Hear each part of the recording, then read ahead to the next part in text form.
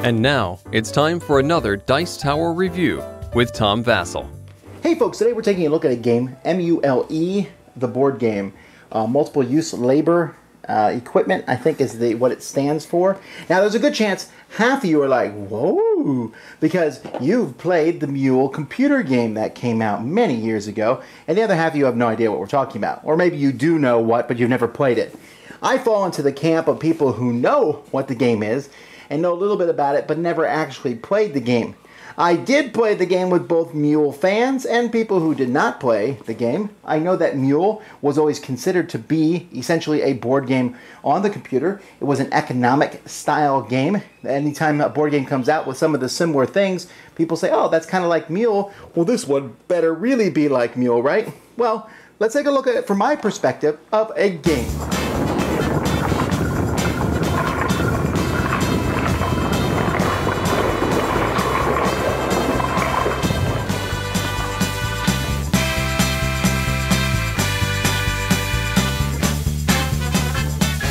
Over the course of this game, players are trying to get the most money, which is shaped in all sorts of odd shapes and colors.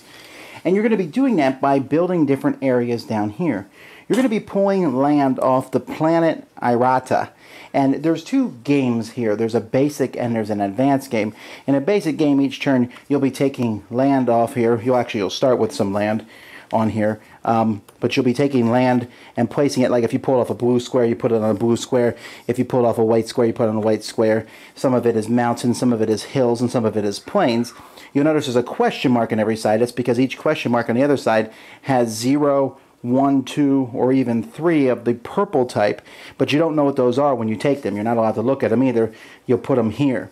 And so players are going to start with a couple lands, and then players are going to be taking actions to do different things over the course of each game. Players are going to be doing actions with food on the player's turn, and you'll notice there's different resources. There's food, there's energy, there's smith ore, which is some blue thing, and there's crystite, which is purple. And you can have a certain amount of them, but you're going to be using the food mostly to take different actions on your turns. On your turn, you can take 1 food action, or you can do 2 at a time, and you'll keep going, and everyone can have up to 3 different actions. Some of the actions require 2 food, and it depends what you're going to do.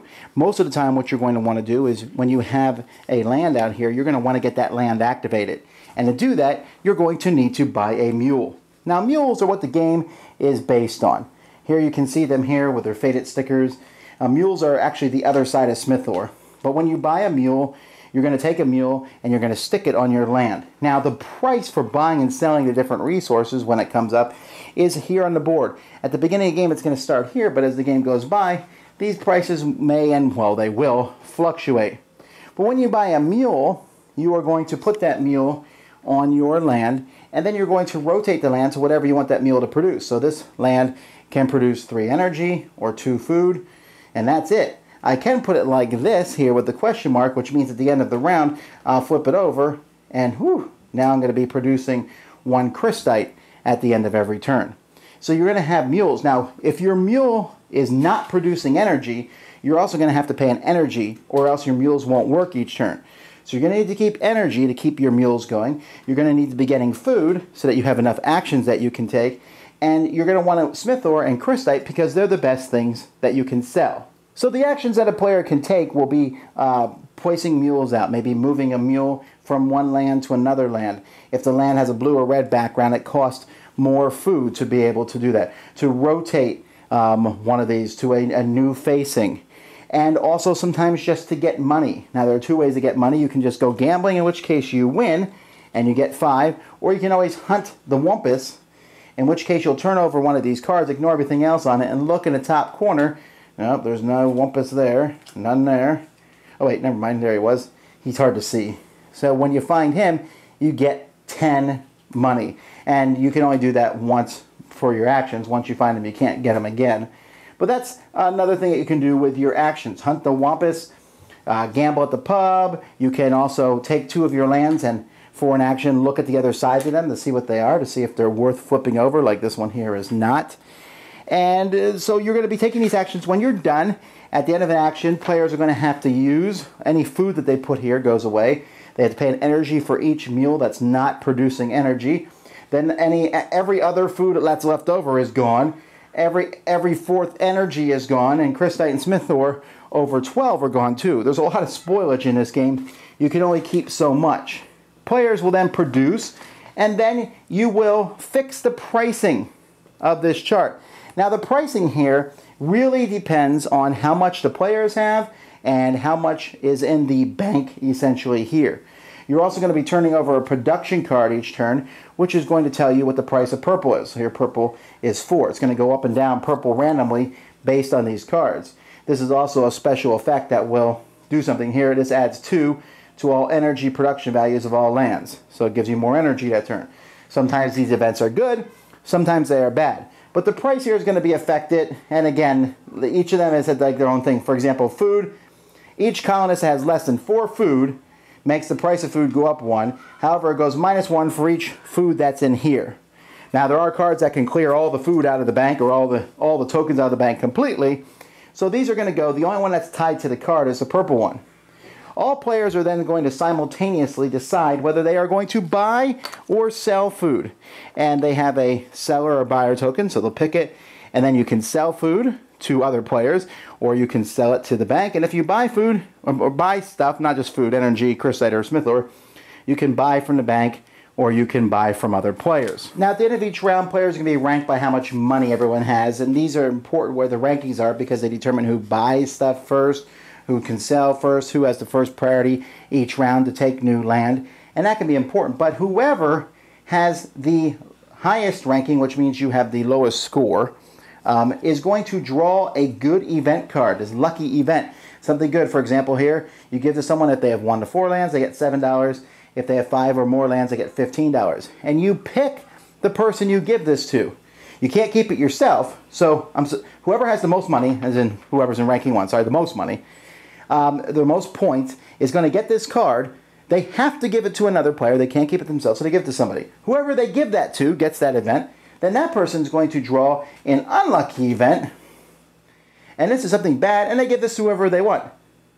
And this bad effect will happen to that person, and then you go on. You start another round, and you keep going. And after 8 rounds of doing this, you count up all your money, and whoever has the most is the winner.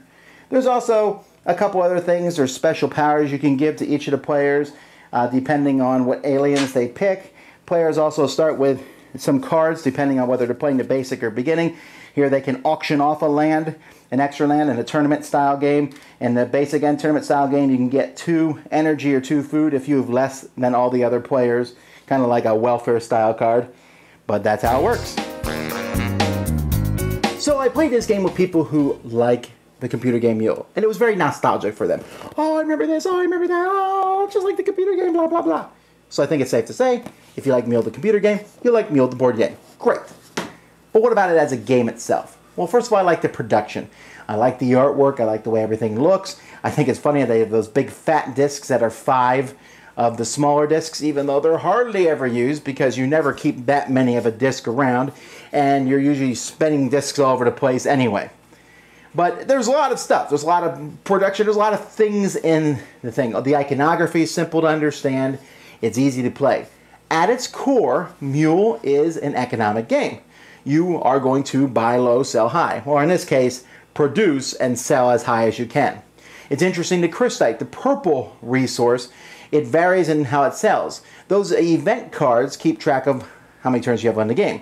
And the final event card says the ship has come or whatever. And there's 4 different ones, so you're never quite sure what the purple price is going to be at the end of the game. So it might be like, it's selling for 7. Should I sell it now? It might go higher, and you kind of have some guesswork there. But with the rest of them, you can kind of control the ebb and the flow of the price of them. Really, blue and purple is where you're going to get your money from. So there's this pretty strong economic game, and I like it. You know, get these land, put mules on them, pay energy to keep the mules going, maneuver them around, produce different things, sell those things, and so on and so forth. Then they take a fire hose of randomness and fill the game up with that. Hunting the Wampus, $10. That's a decent amount of money in this game. And it's completely random. So you can do it and get the money or not. It's fun, I guess, to flip a card and see if you get the Wampus. But and it has nostalgia, but as a game mechanism, it's pretty random. And then the events can be random. Oh, there's extra crops this turn, or there's no crops, or the whole store has been wiped out, or this has happened. And those will just throw a loophole and maybe into your specific strategy.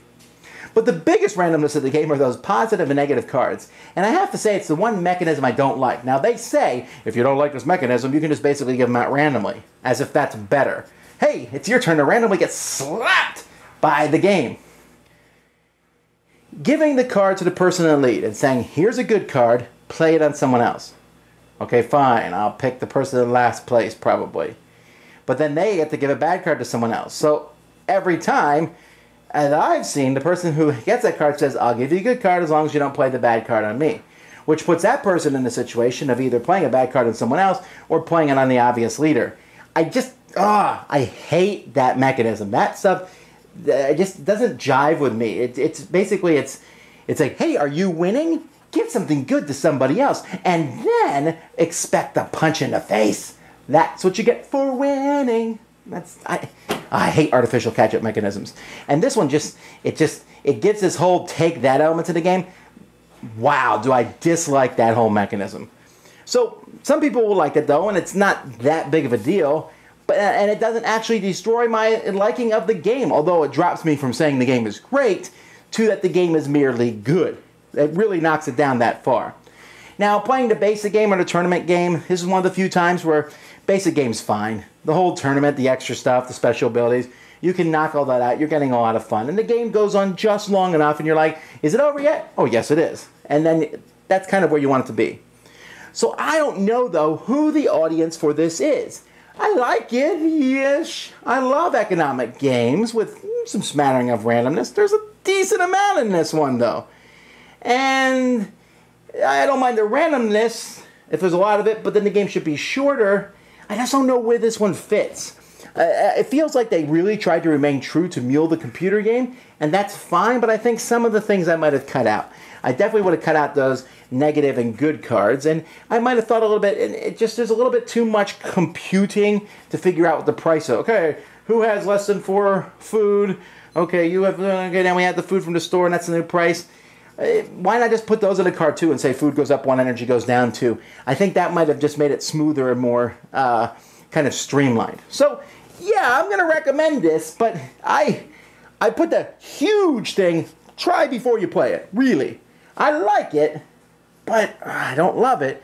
I like it and I'd play it, but I'll grumble about the events while I play it. But still have a good time because I think underneath it there's a solid Euro game. I think it could have been much better, though. Dice Tower Judgment, approved-ish. Thanks so much for watching the Dice Tower videos. Find more great videos and reviews as well as our top-rated audio podcast at Dicetower.com. You can also find other great shows at Dicetowernetwork.com. I'm Eric Summerer, and you've been watching The Dice Tower. The Dice Tower is sponsored by Cool Stuff Inc., where you can find great games for great prices. Cool stuff in stock. Check them out at CoolStuffInc.com. Shut the door.